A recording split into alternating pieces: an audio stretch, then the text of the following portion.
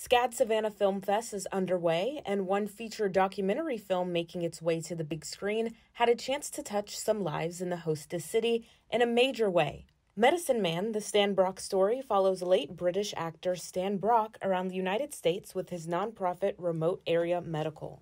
RAM operates pop-up clinics that deliver free dental vision and medical services to underserved and uninsured individuals. It's the story of a British-born Amazonian cowboy turned wildlife TV star who has something of a midlife crisis or an epiphany and realizes that there's probably a little more to life, that he could probably do something a little more meaningful, and decides to start a organization that runs free pop-up healthcare clinics all across the United States.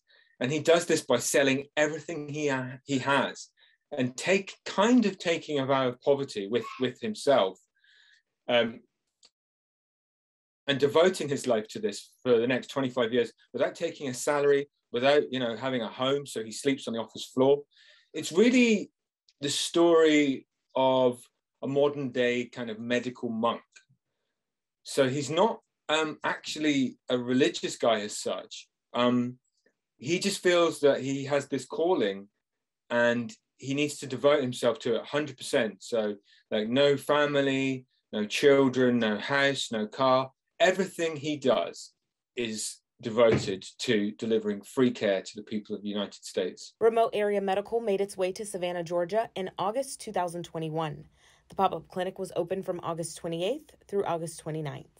A member of a local community group based in Chatham County who previously volunteered at a clinic reached out to RAM to see if they could provide pop-up clinics in the area. The headline statistics, the clinic in Savannah, they saw 176 patients across 2 days. And it actually took nearly 200 volunteers altogether to set this clinic up. Angel said this region is the beating heart of RAM. Georgia, Kentucky, Virginia, Tennessee, East Tennessee in particular.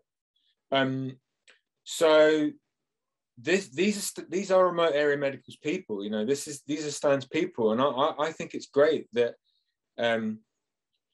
it's getting the word out across the community. And everybody can see the difficulties that people are under. Stan somehow or other inspired us to give up 2 weekends a month. Honey, you're a giver, and I appreciate that. SCAD Savannah is a really prestigious film festival. And it's great that, our peers are giving us a little bit of recognition and seeing the importance of Stan's story and what Stan's done. Stan spent the first part of his life only working with animals, and he didn't seem to care very much for the human race. And there's a lot of reasons why you wouldn't want to. A lot of times people are mean and callous. I want to personally say thank you. Como seres humanos? For seeing us as human beings.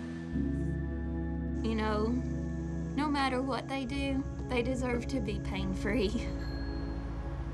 I don't get into the political issues of either party. I know people on both sides of the aisle, so to speak. That there's 50 million people out there that are not getting the care that they need. They simply can't afford it, and we need to do something about it. Reporting in Savannah, Kaylin Jackson, WSAV Now.